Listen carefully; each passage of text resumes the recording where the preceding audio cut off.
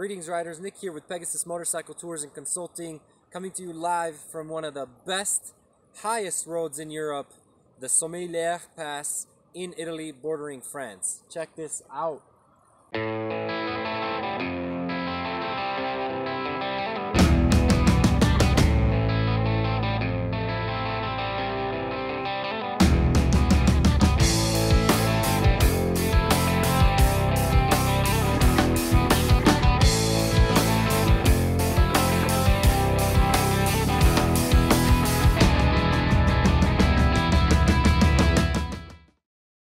We're here for about the third time, if I remember correctly, as part of our brand new web episode series called Epic Rides, dedicated to bringing you some of the most iconic, beautiful, and memorable rides that we have experienced ourselves, in hopes that they inspire you to hop on the bike and take yourself there, experience it for yourself.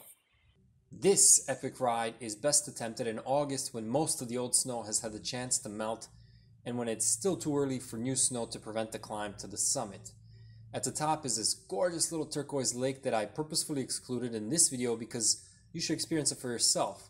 It should be your gift for making it to the top. It's one of the highest roads in Europe. Nestled between impressive granite peaks at just around 3,000 meters, that's about 150 short of 10,000 feet in altitude. The road was officially opened in 1962 and is named after Mont Sommeiller, the engineer who's also responsible for the impressive 13-kilometer Frejus rail tunnel connecting France and Italy, which starts in the ski town of Bardonecchia, where this road also begins. Bardonecchia is actually quite interesting and... Can I say something? Don't say Bardonecchia. How do you say? Bardonecchia. Bardonecchia. On a little aside, utilizing the modern Frejus tunnel will cost you 45 euros one way and about 60 for a return voyage, so keep that in mind. Should you wish to avoid these expensive 10 minutes in the tunnel, you have a few attractive and scenic options that will cost you at least an hour more, but are well worth the detour. For example, you can ride around the Lac de Cenis, which offers some exceptionally dramatic scenery, or you can ride up the Nevanche Valley towards Grenoble. All names mentioned can be found in the description below to help you plan your route. This is a 26-kilometer route. 6 kilometers or 4 miles of which are fairly poorly paved. The rest is a decent, wide dirt road up to this valley at 2,200 meters. That's about 7,200 feet. And then that part, as you can see, all the way up to the top for another 1,000 meters. The road narrows and becomes much more advanced and technical in nature, with steep, unforgiving serpentine drops that are known to be washed out due to snowmelt and landslides. Thus, this road is fit for the more competent and dedicated ADV rider. I did this on a KLR 650. It was a little switchy because the boulders up top get a little big and they kind of tend to switch your front wheel in not too comfortable ways, because there really is just a sheer drop for a few hundred meters of switchbacks. My suggestion is not to be like the ill-prepared, albeit polite, German crew of 3 who started going up fairly late in the day, got a flat, and then realized that not only did they not have the spare tube, but between the 3 of them, they did not have the tools to repair any potential problem with, nor have any of them ever changed a tire before. So this experience inspired me to create another video that I discuss precisely what kind of tire kit you ought to carry on your bike at all times in order to keep your bike rolling along, so please stay tuned for that. This epic ride is very popular in the summer with overlanding vehicles and ADV riders, and it takes about 45 minutes to an hour from the town of Bardonecchia to reach this gorgeous valley, where in the spring, numerous waterfalls from the melting snow form and create these idyllic crystal clear streams. If you come here in June, there'll be about 7 or 8 big waterfalls. The views are spectacular. Along the way as you climb, you will pass a nice little village called Rochemont, followed by an alpine dam. A perfect place to take a break, relax, give yourself some time to acclimatize to the altitude. Never underestimate the pressure and the headaches that could cause, so give yourself some time. There's plenty of spaces to camp and running water. You can drink the water straight from the stream. Climbing up to this valley here, you can grab yourself a typical alpine meal, heavy in fat, consisting of polenta, sausage, and cheese typically. This Refugio Scarfiotti now also serves German beer, as well as offering coffee and even Wi-Fi. Also, The Argentine chef blasts salsa and merengue, so that too is a welcome rest for the ears. This is a fairly new thing because when I was here in 2013 for the first time, not only was I the only person on this whole mountain the entire day, but that particular year in late June, I wasn't able to continue any higher than this valley because this little serpentine was full of snow. I actually camped out on this field, and it was one of the most memorable nights of best sleep that I could imagine high up in the mountains.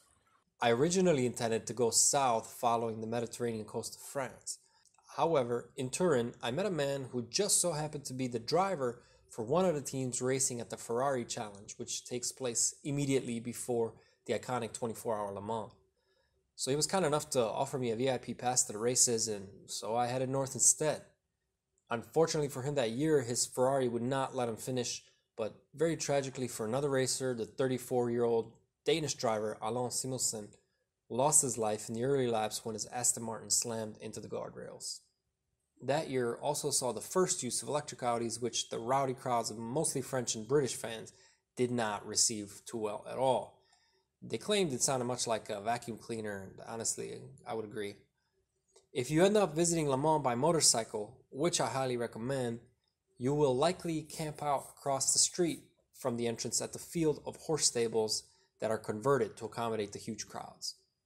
Although my pass had better accommodations, I needed to be closer to my bike and to catch up on some maintenance. So I ended up tagging along this really great group of Brits who caravan down to the races every few years in their Morgans. I camped at the stables and also managed to clean a few of them out in Texas Hold'em, which consequently funded my return trip and my second attempt at Col del Sommeiller later in August.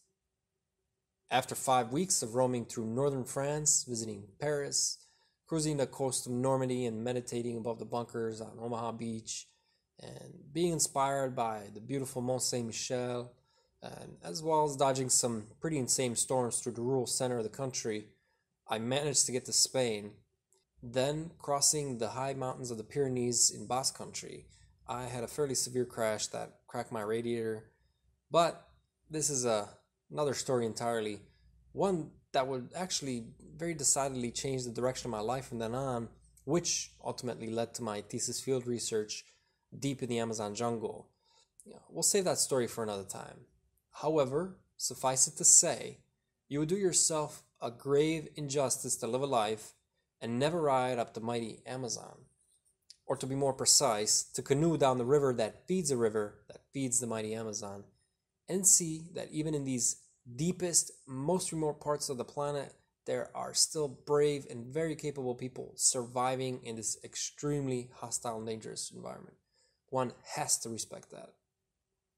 So after some repairs, I was able to continue through Portugal, where the city of Porto literally blew me away. The seafood is just awesome. The streets are beautiful and romantically colorful, and mass tourism has still not completely altered the soul of this ancient metropolis. From the very windy southern tip of Portugal, I continued to Seville, up the curvy Mediterranean coast of France through Malaga, Granada, Valencia, and finally to Barcelona, where I spent a few days to rest up and get to know the city. After that, I continued north through Andorra and along the southern coast of France, Monaco, and through the gorgeous Verdon Canyon. Continuing north in this part of France, you have two amazing canyon options, the D2202 and the D28. Choose between the two or ride them both, you won't be disappointed. I finally arrived at this majestic valley of the Sommeiller Pass again in August, where nonetheless, the very last 200 meters were still completely covered with a few feet of snow.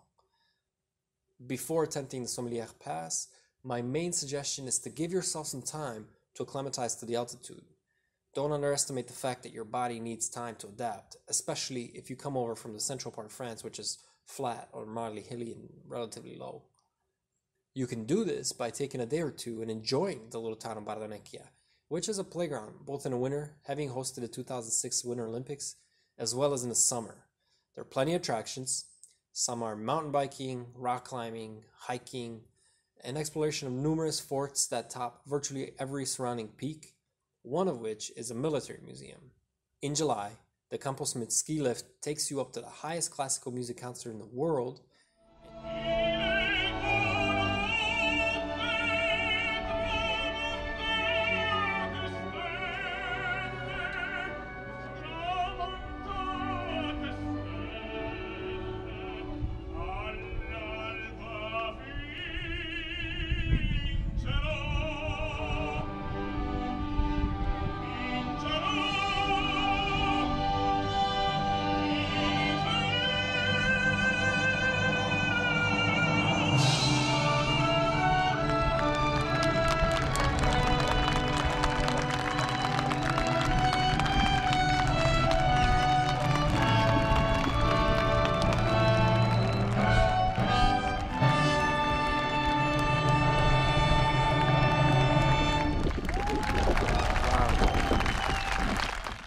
And the incredible Lago Verde in neighboring France is a short but beautiful hike away and definitely worth a visit.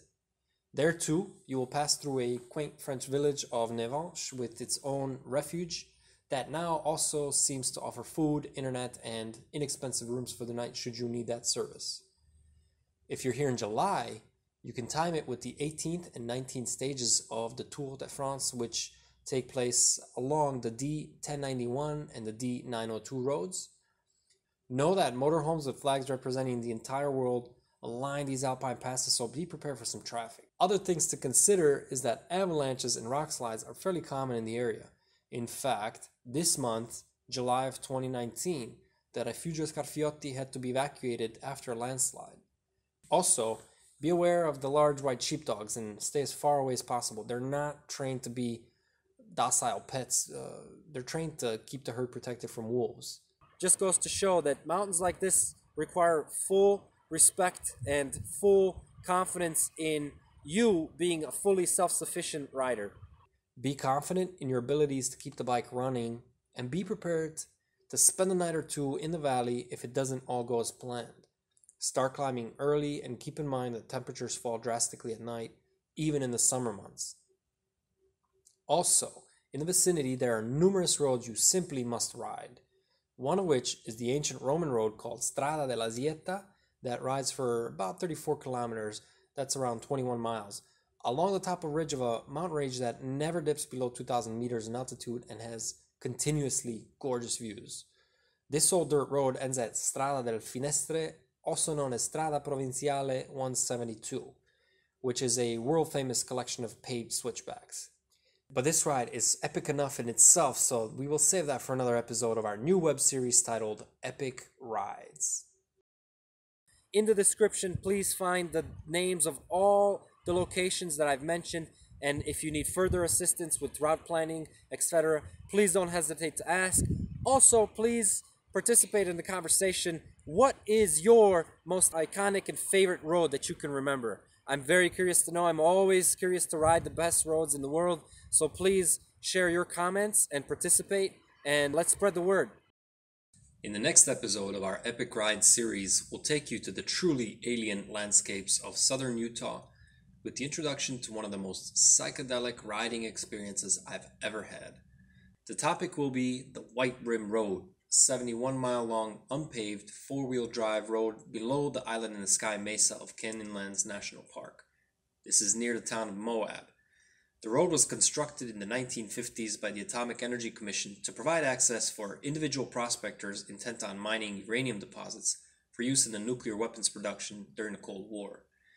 As beautiful as this road is, it can be very difficult and deadly dangerous with sweltering desert heat, little to no shade, no communication coverage if in need of assistance, sheer drops that can be hundreds of meters high, and practically no accessible water. That is, of course, until insane storms sweep through and flash floods destroy the roads. This road is reserved for experts because mistakes or injuries along this stretch of Holy Land can easily cost a man his life. As easily now in the age of iron horses as when real cowboys roamed these lands. Thank you for watching. This has been another production by Pegasus. We hope that it has been helpful and informative. Please remember to like, subscribe, and hit that notification bell. And also, please share it with your riding community so that we can help this channel grow and help bring you more videos like this. In the meantime, Nick, I'm out.